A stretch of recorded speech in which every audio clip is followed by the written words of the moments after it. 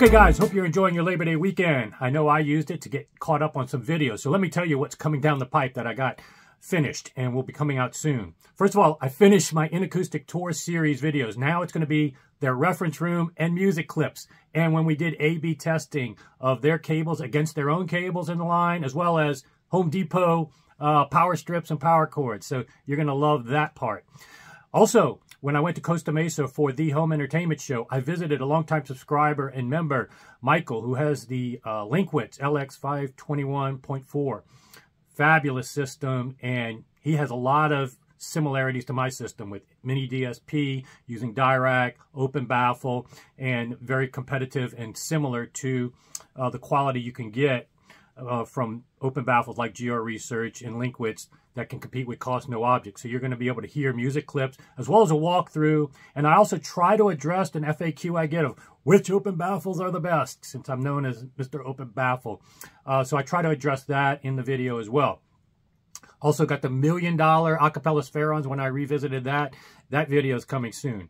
But what I wanted to do today is put a bow on Doug's ultimate install video, because I was so impressed by you guys enjoying that video. We got into the weeds, but I decided to go ahead and release some of the bonus footage that I had recorded, showing you more steps in the process and also more of the weeds.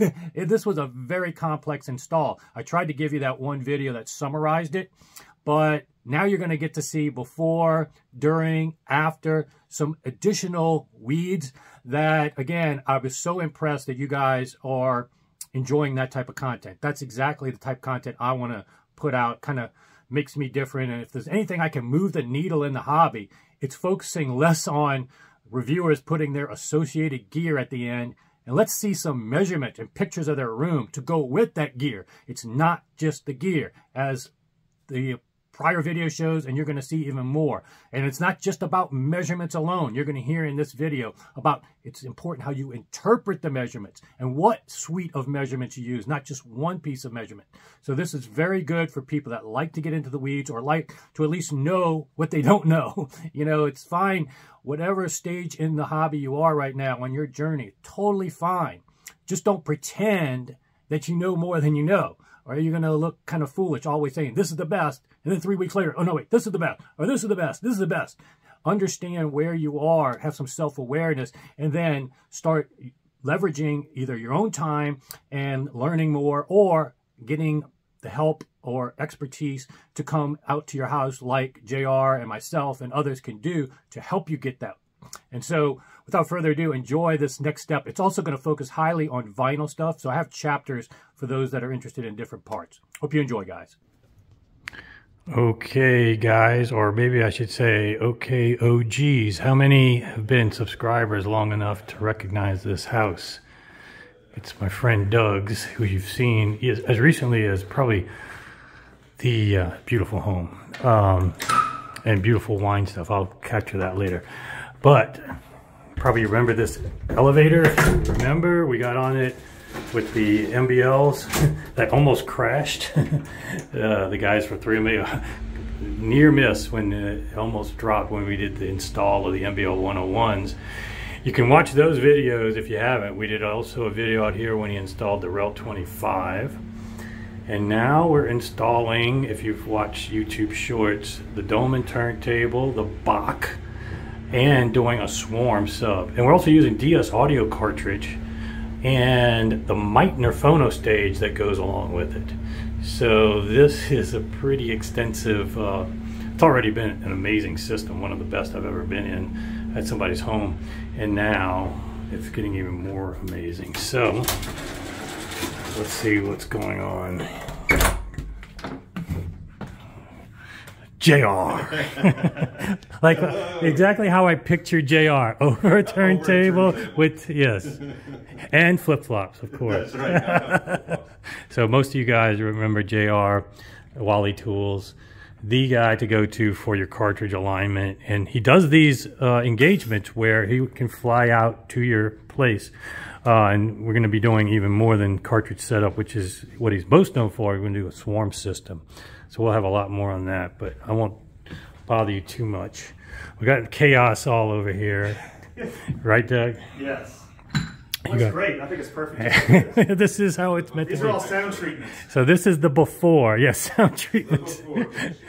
We got a new RT time, 60 time with these boxes here. Actually, it's the Bach that we're installing, the Bach audio. And we got a camera kind of hidden there. And what's really cool is in acoustic power cables. These things are a beast. They look beautiful with the MBL 101s and Steve McCormick's custom mono blocks.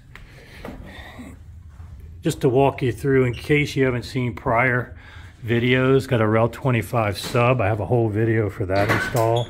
We've done a video with Steve on these custom mono blocks that he does. Custom aesthetic to your request. The MBL 101s, the install of that, as I mentioned. He's got a home theater actual MBL with surrounds. So, and then we're going to be putting in 4 subs to 3 more subs to accentuate the REL 25.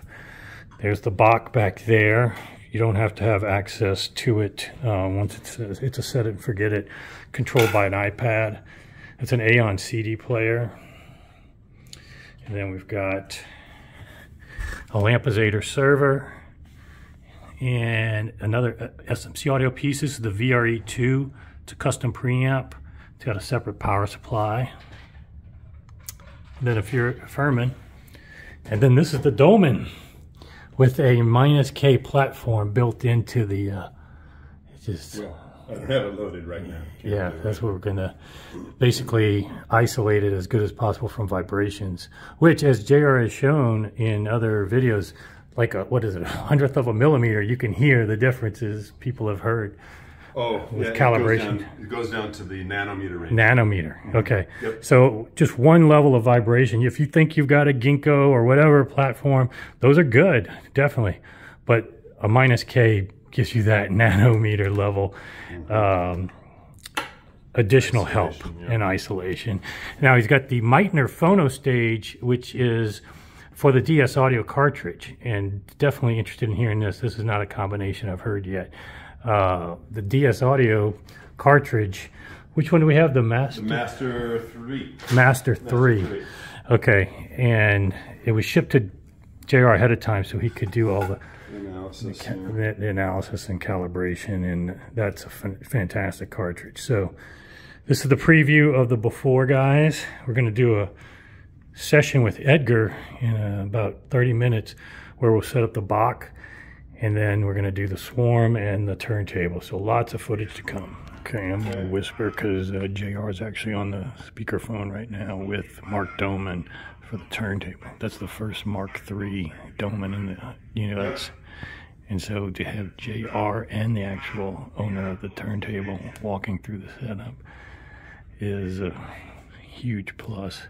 But showing you, if you haven't seen Doug's guitar collection before, this is Fish. He's a big Fish fan. Mesa Boogie guitar amp.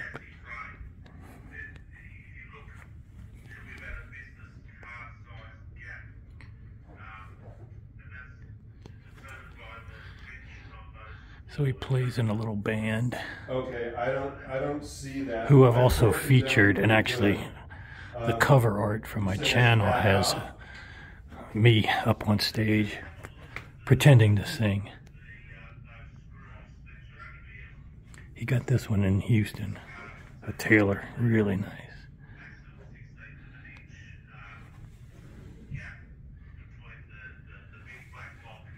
This is new, I haven't seen this one before. And sundry other things. He's got an RME baby face, not for the Bach, but for pro use with his guitar playing. The bottom of the armboard is, of course, and then for those who don't know, he also has a big time headphone rig. It's got the Mod Right Trist amp, Sennheiser's 800s, modified Oppo by Mod Right. Really a killer combination. So, yep, we're knee deep in things, but just to show you, we got people all the way from Australia with Mark Dohmann on the line. helping JR with this first Mark III Dohmann. Okay guys, I'm going to give you an update, and this is why the best gear in the world and your best ears still cannot beat what we are able to tell with these measurements, both in-ear measurements last night with the Bach and JR's Clio measurements. We are able to find specific bounce that he has at was that the 5? Yeah, so right, so here's the original signal right here. That's the original arrival. This enormous bounce, we isolated that. That's the ceiling. Yeah, and it spectrally got more energy than the arrival signal. So when you look at a room like this is the takeaway, guys. People are going to make judgments. Oh, it's going to be this wall or this thing. You know, we actually took measurements and did blocking this wall with treatments, blocking that wall, doing different things. What we did to find out where that reflection was actually coming from, you can do this at your home when you're taking measurements. We put a pillow above the mic to block ceiling reflections, and that killed. So we know now to treat here. The other thing that JR, again, having somebody like JR come out with these measurement tools, we were able to find exactly where his reflection point on the back wall was. Instead of coating this with just mass, in fact, this isn't really helping, not hurting, but not really helping. This is where the treatment needs to be. When we put stuff here, again, translates to the measurements. So doing this smartly and just not mass treating and over deadening your room is very important. And that's what we're learning today, and why it's very important not just to have great gear, to have expertise and the tools to diagnose this and get true improvements, not just aesthetic or hypothetical improvements. So just want to give you that update. The white line, what the white line is included it's the frequency response from 500 to 20K approximately, including the ceiling bounce. Okay. Mm-hmm. Now, then I went and I gated off. The green line is without the ceiling bounce. As you can see, this frequency response actually gets worse. This is why you shouldn't rely just on frequency response to tell you whether you've got improvements to make, because the bounce, the noise that you get from the bounces when they are high amplitude and near in time to the arrival signal can actually cause a smoothing response, but it's artificial. It's not helpful to the brain. Okay. Right. The brain is still having to wrestle with, wait, did I hear two things or one thing? Not sure how I'm going to tell you how to identify exactly where that thing is, so I'm going to give you a blob. Instead of giving you a pinpoint and nice separation of instruments, I'm going to give you blobs. All right? And so this is a good example of why you don't look at frequency response alone and to determine whether you're heading in the right direction. It's it's a takeaway that I've just kind of made, is that the measurements can be helpful and they can hurt you depending on who's interpreting them and knowing what it tells you and combinations. And so that's where we have the expertise here. Don't pretend, guys, that you know what you're doing and you can interpret a frequency response or impulse response. If you don't know, get somebody to do it that knows how to do it. It'll save you so much time, or pretending that you know what's, because like you said, you may think you got a smoother frequency response, but you're not hearing it because of the offsetting reflections that could, in this case, be more detrimental. Yeah. All right, so documenting the next step in the process. We took some room measurements, as you saw, just to get reflection points, general room interactions with and without the sub with his existing system. Then JR went around the room using a Clio measurement system, pink noise, to kind of find, now that we're putting a swarm in of 4 subs, and it's even mismatched subs, doesn't need to be identical. These are going to be all SVS. Because these SVS, got to give them props. They have much more controllability and being able to tweak the phase, all from an app, much more control than REL gives you. But in any case, the REL, we can use it. I would not do a swarm of RELs. The SVS has more controls. That being said, he found the best base, number one, to put the first sub. Now we're going to add the sub, do some measurements, then we find the next best spot, and as we go, we'll put that swarm in, and then we'll be able to compare his prior measurements with just the MBLs with the REL. That's what he had the options of before. And then once we put the swarm in, we'll see the difference in the measurements in the base. Again, having this expertise, ability to do swarm, something that not everybody can do. Sometimes you have to hire people to do it. It's worth the investment, guys. Just learning exactly where to put room treatments, as I was saying, alone versus just, haphazardly and then guessing and then claiming that it works. No, get the exact spot, because you can over-treat rooms very easily, as well as put things where they don't really do much, which we found these aren't doing too much right now. All right, another update coming soon. To have, when you measure your vertical tracking force, that it's done at the height of the record. Okay, this is a 5 gram calibration weight. Let's take a look. 5.003, fine. That's for all intents and purposes spot on. Here, okay, 5.015. All right, it is 15 thousandths of a gram heavy. Fine, it's not worth worrying about right now. All I wanted you to do is at this point is show that how much they agree with each other, and which is to say a great deal. Now, we'll measure here, and this one, what is the vertical tracking force?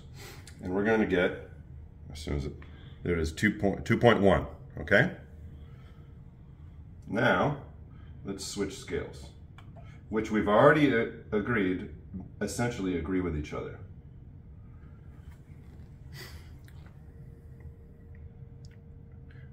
Now what? Now, there is 0.15 grams difference. Now that is significant, okay? Why? Because it's reading the force at too high of a level. This, I've modified, this platform, I've modified, it's easy for me to bend it down so that when the stylus lands on the target, it is almost exactly the thickness of a record high above the platter. This is a function of the fact that the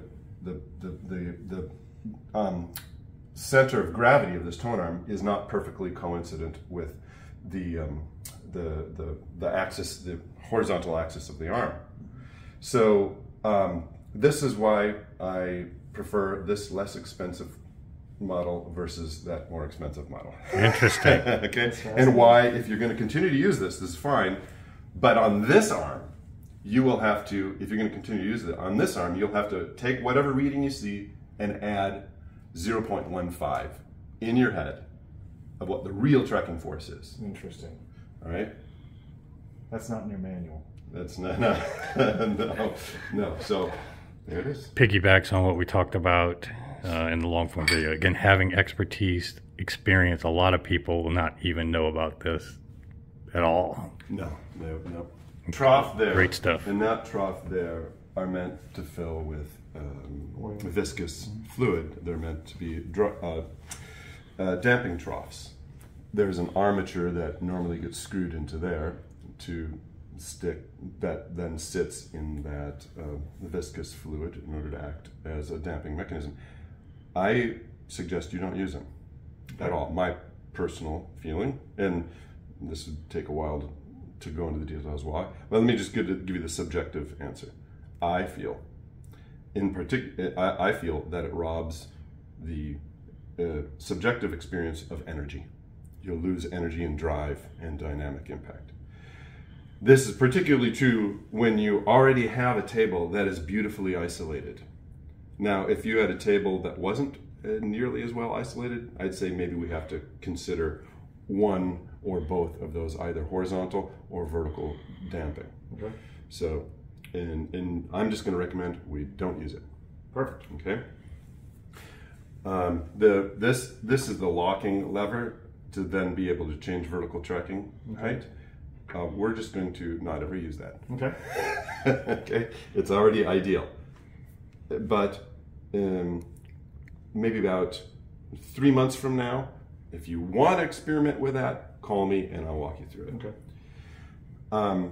These counterweight armatures, that's the fine counterweight, and that's the coarse. Gotcha. All right, so you probably will never have to change this one here. Okay. All right, and in fact, I'm just going to make sure that these are screwed against each other nicely. Yep. Okay. I want to screw them against each other so that they don't easily unwind. Understand. Right. I want to talk about this loop of wire. That loop of wire carries with it a significant risk of causing a horizontal torque on the arm. Okay. Okay. All loops of wires do, and certainly on this brand, as I know Kuzmas very well, they don't escape this risk. What's the problem with having a horizontal torque on the arm? Well, there are several, but here's what we know: that the cantilever, which is about 6 millimeters long, right? 6 millimeters long, and then at the end of the cantilever, there's a damper. It's an elastomer. And there's a plate there. This is an optical cartridge, so it doesn't have what's called a coil former, but they're effectively using one, and that's what's pressed into that damper. It's about 2 millimeters wide. Okay? So there's a lever force function here. For every 1 unit of force down here, horizontally, translates into 6 times the amount of force up there and -6 on the other side. Remember, it's a lever arm, so 6 to 1 ratio, right? So that damper performs a really important function, and we want to have a symmetrically loaded damper. When they put that stylus cantilever assembly in the cartridge, they do some tugging against that damper and then cinch down. Once they've done enough compression, then they cinch down the whole assembly, and that compression lives constantly there to keep that coil former properly aligned in the magnetic flux field. Again, you don't have a flux field here, but you've got other mechanisms at play that are equally important. And to provide a mean reversioning purposing function to get that cantilever back to its mean position, rather than if you deflect it over here and it stays. Stays, right. Right? Or worse, it's undamped. It gets deflected and then, right? Well, that won't happen in a groove, but without some damping, you'll get some resonant forces that will build up. So we want to know that the arm is symmetrically loaded horizontally at all times. Now, the Wally skater I want you to use twice a year to check for the health of that loop is basically what we're after. All right. Now, right now, the anti-skating is set, and you can tell because see this armature here. You see that there is a filament on that pulley. You see that filament on the pulley? Yeah, I see it. Okay. Yeah. That's how we know that the anti-skate is loaded. It's loaded by this mass that's on that armature. And the further down this armature that counterweight is, the greater the force that will be applied horizontally on the arm. So what we're after here with anti-skating set is 10%, which is to say if you come to this side now, let's make sure that you got to make sure the stylus is about 2 to 3 millimeters above the platter, and that your VTF is set properly. All right, and then I'll give it just a little nudge like that. Now, if you look at the line, come over here. If you look at the line that the plumb, oh, shoot, I'm on the wrong side. I've got this on the wrong side, sorry. Hold on just a second, we're gonna go inwards. Sorry about that. Let me reset. Okay, all right.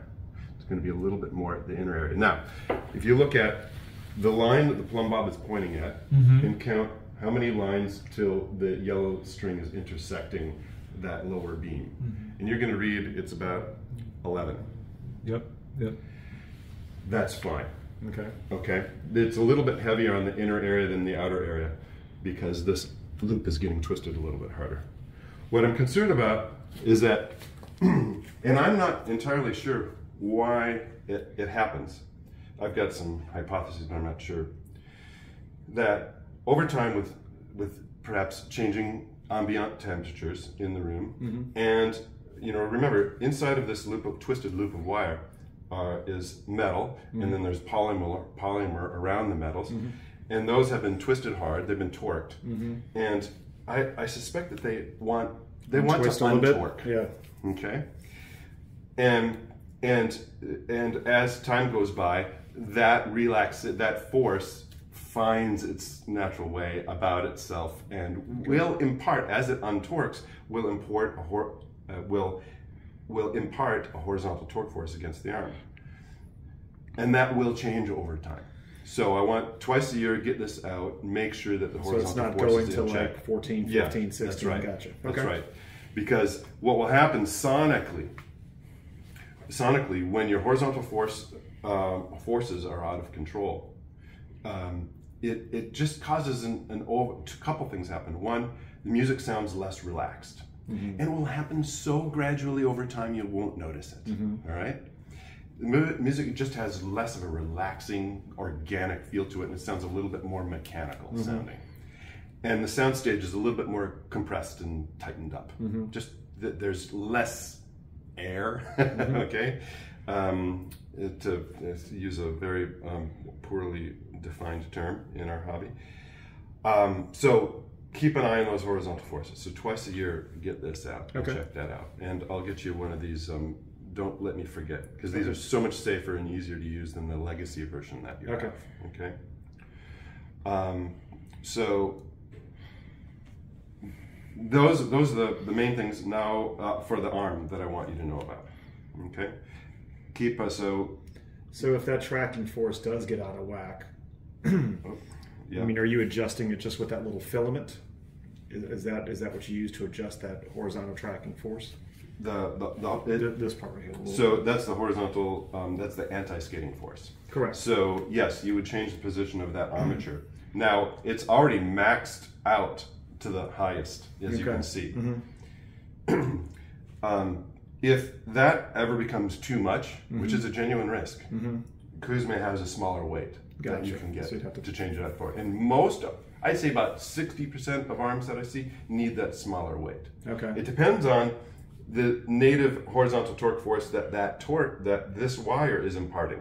So before I even set that, before I even align the cartridge, I put the whole thing on the Wally skater with the anti-skate completely off to see how much horizontal torque force is being added to the system by that wire. Yeah. I had to take this whole barrel connector off, rotate it 360, put it back on again in order to alleviate some of the force. Okay. It's very common. And if I hadn't done that, and I didn't know that the horizontal torque force existed, then at the time that I aligned that cartridge to the Wally tractor, what happens, of course, you got to lower the stylus to the null point. Right. And as you do, what happens if there's a horizontal torque force? What happens? It goes bip, like this, right? Because there's a horizontal torque force pushing the cantilever that way. Now you're looking at it from here. You think you need to rotate the cartridge to get it aligned. You don't.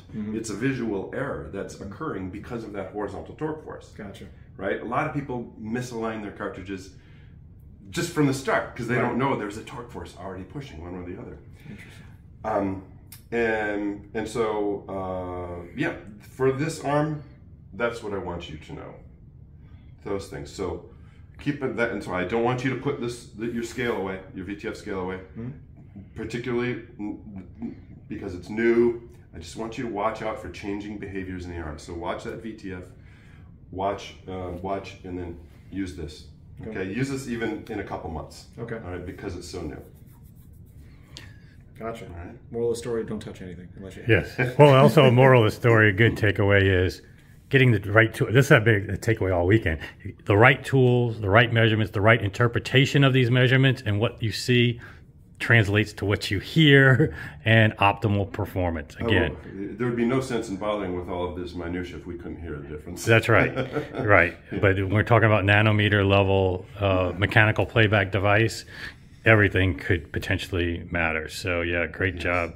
This is going to be eye and ear candy for vinyl lovers. For people like me, digital,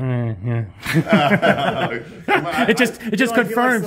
It actually confirms why I don't have a turntable. Thank you for helping me there. If I heard you correctly yesterday, what was the comment that you made after the very first record listening? What was that comment? Well, that's true. It sounded great. It was good. You might have made, especially we played some Gorillas. It sounded great. Yeah, and I've heard this, the Dohmann, different model, but at Rick Brown's with lacquers. Yeah. That's, if I got into vinyl, I would be doing selective stuff like that. Really cool. Probably wearing those lacquers out pretty fast. But in any case, yeah, it's a phenomenal playback device, and I can see why people still love them. It's just a pain in the ass. So, but you get, for less of a pain in the ass if you hire somebody like JR, which is what I would do, and get great material. Call Rick Brown, call me, or call JR. We'll hook you up with just some similar thing that we did here at Doug's if you're interested.